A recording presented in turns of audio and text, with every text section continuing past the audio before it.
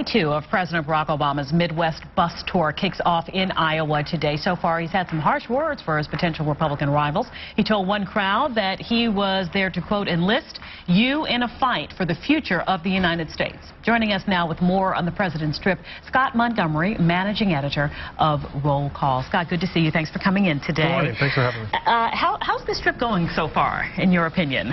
Well, I think it's, he's doing what he needs to do.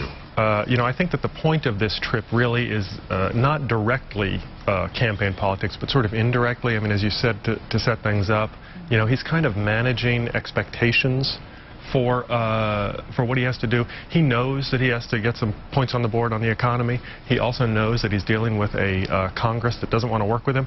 And so he's out there talking to voters, kind of saying, look, his message is the Republicans are just unreasonable.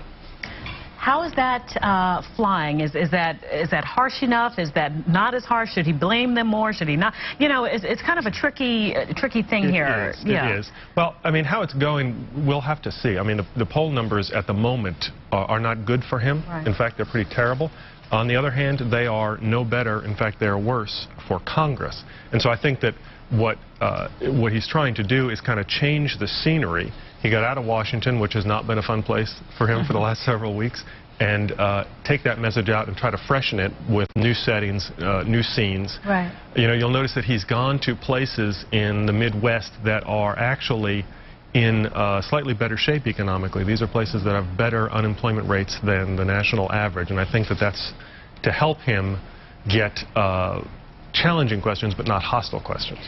From what I can gather, some of the critics have felt like he hasn't done enough. Of course, you'll hear about the jobs and the economy. Right. And then statements were made. One of his quotes were, I know you're frustrated. I'm frustrated, too. He also said that last 6 months, luck hasn't been, basically paraphrasing on the nation's side.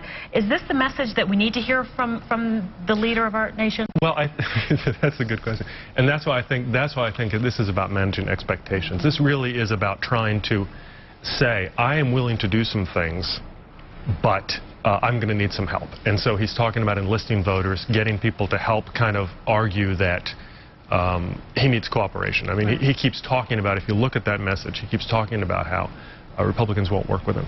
Ran into a couple of Republican candidates. He also ran into some Tea Party activists out there, sort of really conversation very up close and personal. Yes. How does this play out there and for the nation to see? Well, I mean, I think that this is, I think that the president does well in exchanges like that. I mean, he did that in '08. Where he had several harsh exchanges with people. This is where his cool demeanor, which sometimes has drawn criticism, this is where his cool demeanor really plays well. And I do think that there is if you look at the polls, there is a sympathy with the argument that some of the Tea Party Republicans are not being cooperative enough, and that they are too hostile to anything that they oppose. Right. There were some pretty polarizing issues that our nation sort of had limped through or made it through, talking about the health care there. Either you're for that or you're against that. Right. Or talking about the debt ceiling. You thought the spending was too much. What about the tax raise for the rich, that kind of thing? Are these issues too polarizing for him to address, or can he not ignore it out there on the road?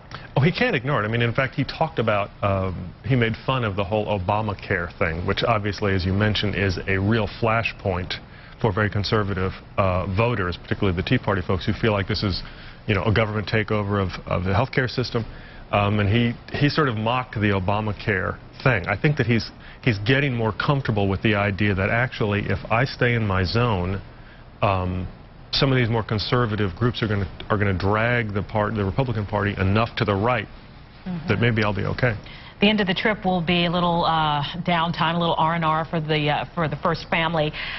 Will he get criticized? Well, he always gets criticized for it. I remember President Bush getting criticized for being away as much, too. He's planning on going to Martha's Vineyard at the end of the week. We've seen this photo op before with the ice cream. Absolutely. Is it a really bad time to do this, or is he a family man that deserves this break like everybody else? Well, I think that there is no doubt that the Republicans, and the Republican National Committee has already come out with, some ads making fun of him, and they make jokes about Martha's Vineyard.